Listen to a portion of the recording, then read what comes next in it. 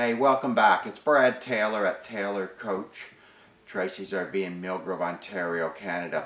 And we're shooting a video on this particular coach. It's been a while since I've showed an updated one or a new version of our smallest coach that we build and all the units that we offer. It's our 8-foot little L. It's got a lot of great features that we're showing on it. This is a 2016 model. You can see it's got the front window. It's still the 6'6" wide. We've kept a low ball height on it, so for the smaller automobiles, it's got a ball height more around that 14.5 inches, so it fits on a lot of the small automobiles. Other things that we've done to the little 8 now, we've got an outside baggage door, so it lets you underneath the seat area for access for carrying your power cord and things like that. You got your GFIC receptacle on the outside. It's got the fridge. Let's take you on the inside of it. It's got some pretty neat things we've done on the inside, and we'll chat about that. Now we've got you on some of the talk about the inside of the coach. To begin with, too, this particular coach, when I give you a length on the trailer from the back here right to the tip of the A-frame, is 8 foot, about 3 inches. The floor on this particular coach is 5 foot, 5 inches, the complete floor on this trailer.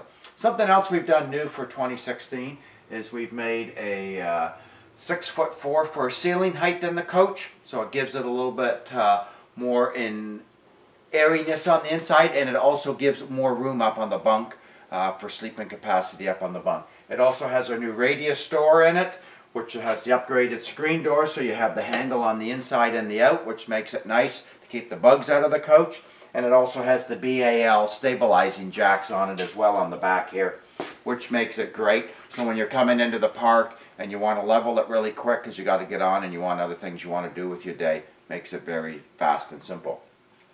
On the inside here, mention a few things. The particular dinette here, when it goes into a bed, this makes into a 48-inch wide by 6'3" in length.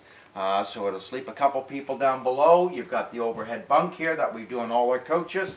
Maybe I'll show it so some people haven't seen some of the other ones. It swings down into a bunk here, so you can sleep an adult up on the bunk, or you can also sleep a couple of kids. We rate the bunk for 200 pounds for sleeping capacity on it.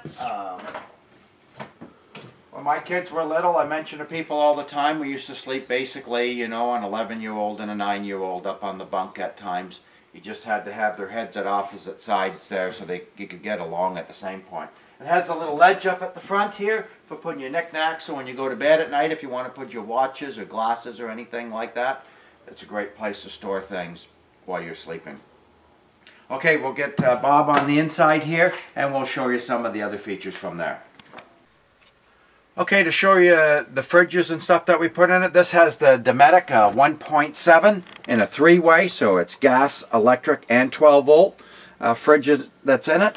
It does have storage underneath the seats. You've got a little storage compartment as well underneath here. It's got a nice size counter here, so if you want to cook electrically or if you want to have a little portable stove you want to sit inside, you could cook as well. It's got the microwave up above it.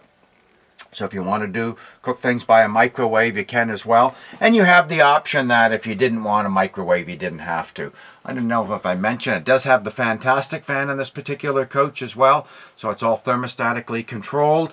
And over here where their closet area is, we also have a spot that has a portable john. So you have a bathroom facility on board and that you don't have to run out in the middle of the night if it was raining or anything. You just leave the door open to use it. And it does also have a couple reading lights as well for when you're going to bed at night for reading.